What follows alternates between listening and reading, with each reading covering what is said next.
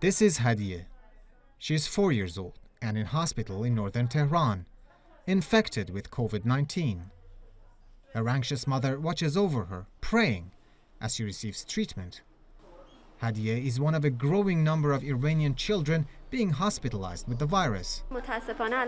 Unfortunately, due to the rising number of cases, naturally more children will be infected, and our PCR tests turn out positive more often. But they will be cured, and their recovery is shorter than adults, and recovery is more common among them. Exact statistics on the number of COVID-19 cases among children have not been provided by the Iranian government.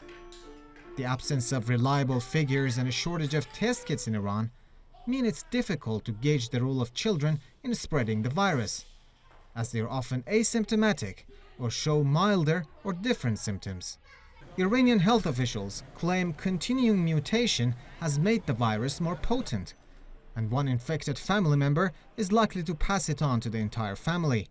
Schools reopened in Iran in early September, but now more and more parents are reluctant to send their children.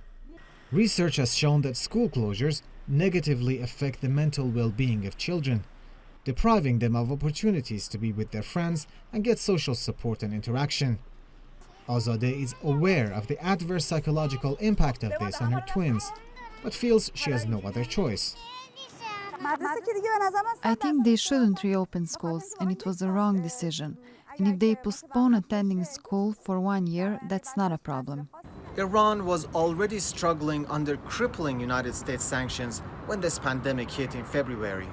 Months on, the pain being inflicted on Iranians is increasing as they deal with additional economic hardship and dozens of COVID-19 deaths every day.